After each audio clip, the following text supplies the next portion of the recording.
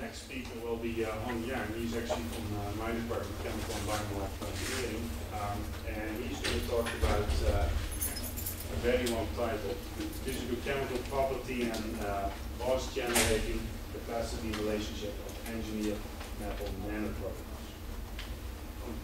All right, thank you. First, I'd like to thank. Oh yeah. Thank you.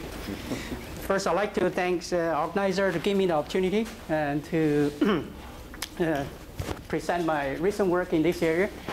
Believe it or not, this is the first time I talk about this topic, even though we had funding started very early on in 2004. And you can see the challenge when we're working on this topic. And so today I'm going to discuss with you primarily on the ROS generating capability of a copper nanoparticle, and we'll talk about it and why we're doing it.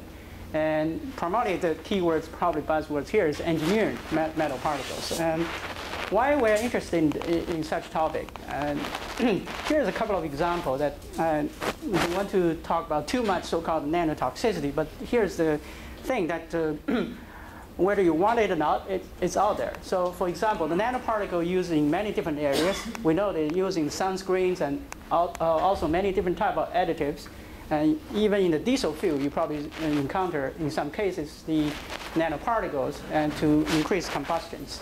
And so you know that the clothes now putting in the nanowires are silver-based and so on and so forth. And also in other systems, that the newer system, you start to encounter particles as well.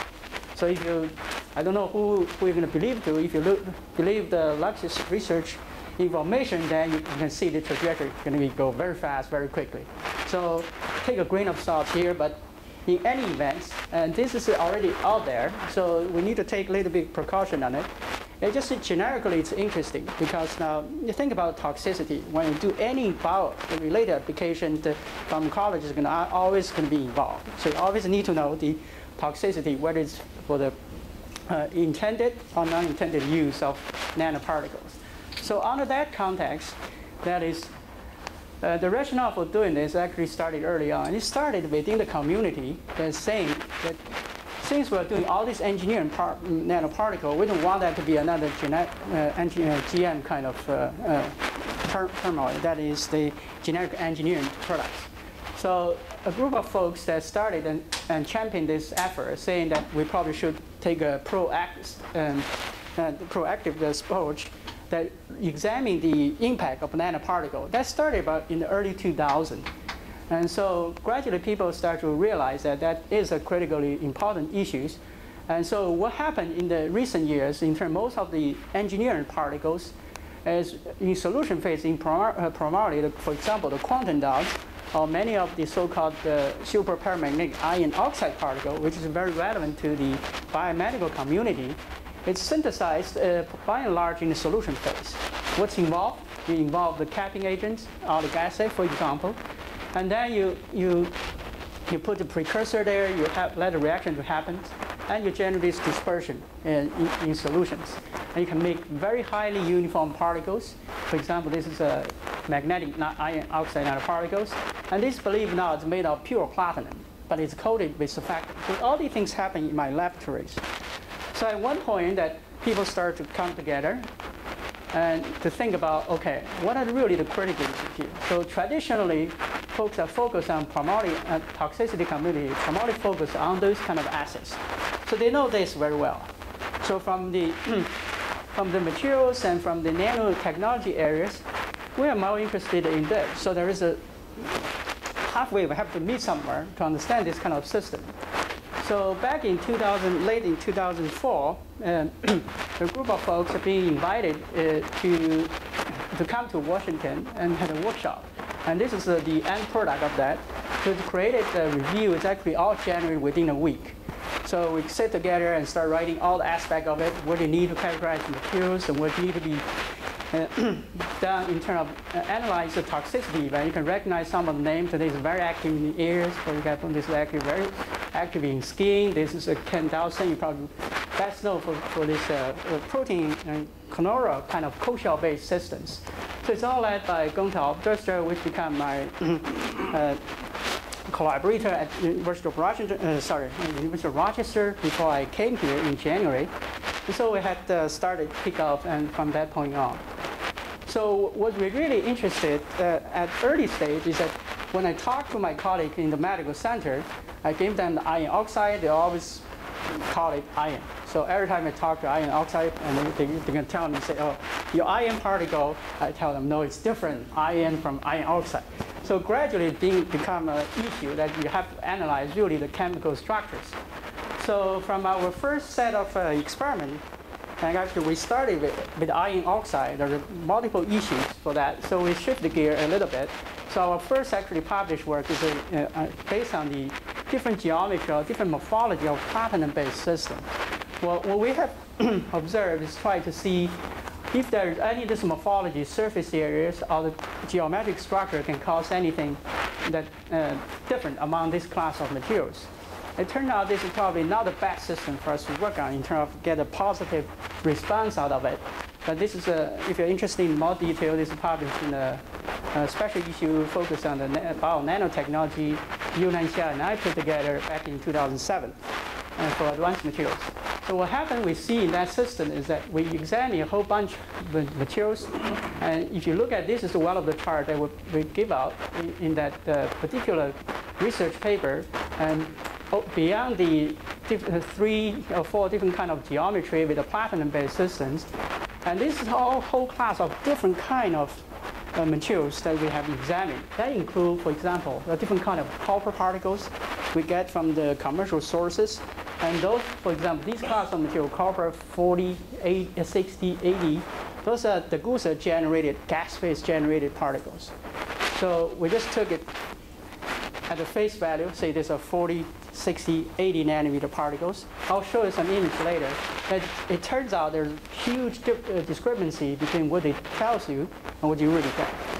And so we do the reactive oxidation species assays. So this is really the non-cellular based systems. So you have the probe, you activate it, and then you put your particle in it. And sorry, this case is not only the copper, there's some other things as well. And you observe the fluorescent color changes. So that's how we do this test. So, and then you measure the equivalent of hydrogen peroxide generation capability. And that's the factor that we look at here is the induce the stress and before you're really exposed to the to cause the cell death. And so that's what we have started in our work. So, and we examined in this system anyway. So we went through the whole thing, and we went through the whole thing. We also did the cell studies, based on the human infected within the endothelial cells. And because this is a lung program, they specialize gastroenterologist as well as my colleague Alison Elders. So we focus a lot of the attention in this area. So we have the existing test protocol for the including 6 systems. But you can see it's very fairly benign. If you see the dose, it's very, very high. This is still mass-based. And we go back and check with the different kind of cells, the other A549 cancer cells, right? So cancer, and so this lung-based systems, and it's still very benign in terms of particles. So it's fairly negative in terms of response. And so we did the whole thing. Basically, we analyzed assays, including the animal model studies. So that's what come out from that studies. Then we came back and saying, if we want to observe anything, we probably look at something, even though we haven't seen the human impact of it yet, but we still want to look at what copper particle really cause in terms of the high oxygen ROS generation capabilities. So we start to try to study this system, and people show this repeatedly in literature. So this is actually 40, 60, 80 nanometer copper nanoparticle you obtain from the commercial sources. You can see they all aggregated, conglomerated in some cases. And then what they really refer to is the particle initially generated come up from the nozzle. So what happened there is that you generate on average some kind of 40 nanometer prime particles, and then they all aggregate. In essential, it's not really 40 and 60, 80 nanometer anymore. And so we look at some from that point on. So you can see that if you look at the literature, you will see a lot of the inconsistent conclusions because the system is not really very well defined, and it depends on many factors. And this also didn't tell you many other stories. And besides the particle size controls, there is also surface chemistry, which is really the biological environment, or environment we're going to see in the first place. Right? So we set to study some well-defined systems, and our lab is specialized in nanoparticle processing, so we can make fuel cell catalysts, and we can make geometric control the magnetic particles, and we can modify the surfaces. So this is one system we picked, and so we use the copper particle that generate by using the outlier mean. So the outlier mean can stabilize particle under the inner atmospheres, but it's not very stable. So if you pull it out, it aggregates, like the one you probably see in the gas phase. So you need to put a strong ligand and some more constituents and to cap a surface. So we use that system and to study how the ligand capping on the surface and effect of the ROS and so on and so forth. And so we choose 3 different kind of ligands. So I use these three-letter acronyms from now on. That is the mercapto, the mercapto octo carboxylic acids. So you have 8 carbon chain in between the thal and the carboxylic acid functional group. And this is basically to increase the water dispersity. This is bind to the copper particle surfaces. And so again, you have added the 12, also the 16. So we're playing around with the chain length and see what happens. This is a very simple experiment. And so we will try to see whether they cause any difference. Right here we have very well-defined systems. They all have a similar size. All we change is the ligand on the surfaces. So to simplify the problem dramatically. So we examine the particles, and if you just use the freshly made, protected by these ligands, and you do X-ray, even though you expose the air, you only see, mostly you'll see is copper. You'll see briefly a little peak, and that is for the copper 2 oxygen 1. So it's the, oxygen 1 reaction systems. By the way, most of the work I presented here is by the Ms. Miao Shi. She's still working in my lab, is graduating probably within a year. And what happened here, if you check with the fingerprint structures of the molecule on the surfaces, you can see all this ligand and cap on the surfaces. So this is basically the total reflective, the infrared spectroscopy studies of the nanoparticles. You can see all this ligand shows up. And also, by the way, this work is recently published in the ACS Nano. What happened then is this. All amine can be replaced by all these capping agents. To what degree is we're still looking at it. And then we use this and to examine again the ROS response. What happened, this is the general conclusions.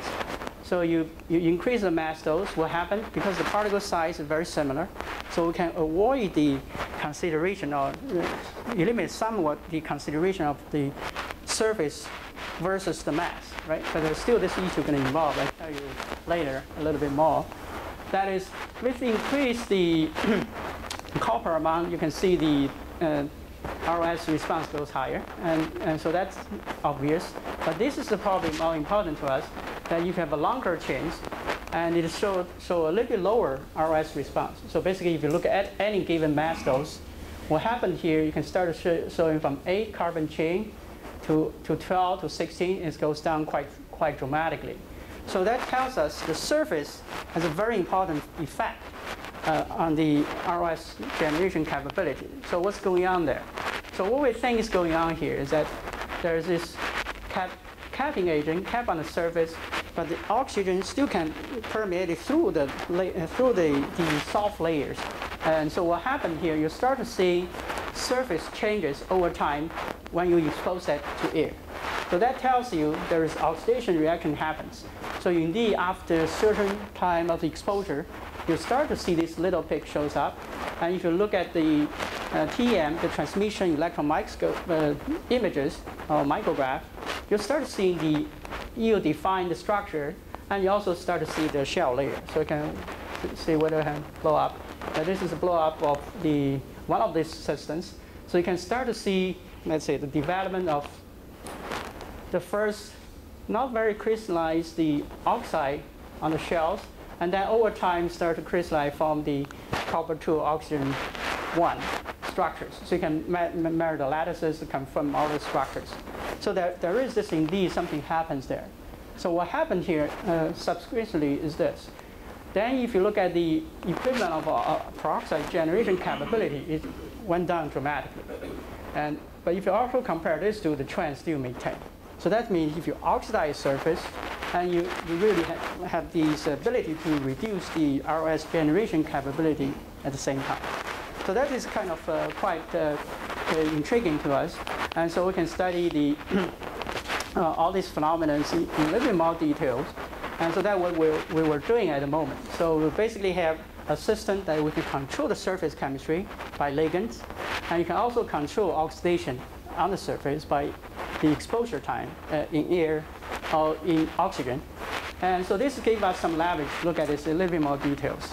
So basically what happened here is this.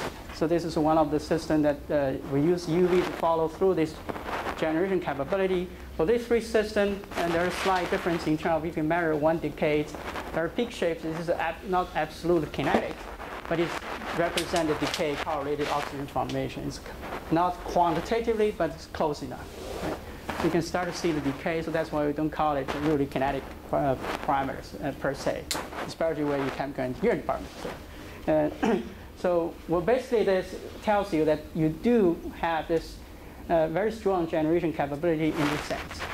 Now, because of the time, I'm running short on time, so I can only show you a couple of ongoing work related to the cell viability study. I think that's quite intriguing related to what we observe for the ROS generation capability. And that is, and of course, this all linked to the aggregation kinetics, so how the particle aggregates and start to set that in solutions. So there's also the dissolution issues. So I'll show probably at some other time, and the protein absorption studies as well. So on that note, we also do some other ligands, for example, pack-based systems. So that gives a very different the dissolution kinetics. So that's very intriguing to us. So this very quickly show you one of the dynamic light scattering study is showing the particle really, once in the solution, it still form the aggregate. So this is a hydrodynamic radius for all these three different type of class of materials. What is interesting here is that if you go back and test the in vitro cell viability study, there is trends. I only show you the eight carbon chain structures. What you see here, if you had 4 hours and 24 hours, the endpoints, if you check what happened here for the 8 carbon 8 system, a couple of it will be observed fairly well. That is, you start to see the dramatic decrease, let's say, at roughly about 50 microgram per milliliter concentrations. And this goes beyond that. If you do the other two CAP systems, it goes beyond to about 100 microgram per milliliter. If you go to the 24 hours, i.e. the one-day endpoints, you see this trend even more obvious. And this is look at this. This is one of the stress causing the systems, and this is another one to couple with that. That's the luciferase activity reporter studies. So you can start to see the same systems. You can start to observe the cell death, and some of them correlated stress induced, but it hasn't caused the cell death, and this is reflected in these two slides. Right? So you start to see at the 4 hours, and the strongest signal comes from roughly about 25 to 50s. And if you look at the 24-hour stem, it goes around 10 micrograms. So that represents some of the cell already died by this time, right? So you can start to see, from the previous range, start to see the response of the particle caused the stress in the cells, and then the second one is delayed. Some of them die, some of them still maintain viables. So that's basically the current study we have at this time. So hopefully, for the very short 15 minutes, I tell you the story that is surface really critically important. So we use a positive the particle with a positive response, and show you a couple of things that we control that and study it. That is oxidation on the surfaces, and also the capping agent, what that effect on the surface in terms of toxicity. So finally, I want to acknowledge my students, and as I mentioned it, these are the two current students involved particle synthesis. And Miao-Shi is doing most of the cell study binding, and also the synthesis and surface ligand exchange and so on and so forth. There's a couple of other former students who got involved with this project, and they're all somewhere else now. And Chairman Peng is the postdoc and still at Berkeley looking for a position at the moment. And the collaborators, our longtime collaborators, is Addison Elder, who started the first set of EPA grants when they started nanotoxicity study back in 2004. And then it's later on, there's DOE program getting the MURI program, led by Gonta of Doster. So we got involved in there, and also some of the center grants at Rochester and Carney's sponsored by the NIH, exactly from NCI, but it's money from somewhere else. So thank you for your attention.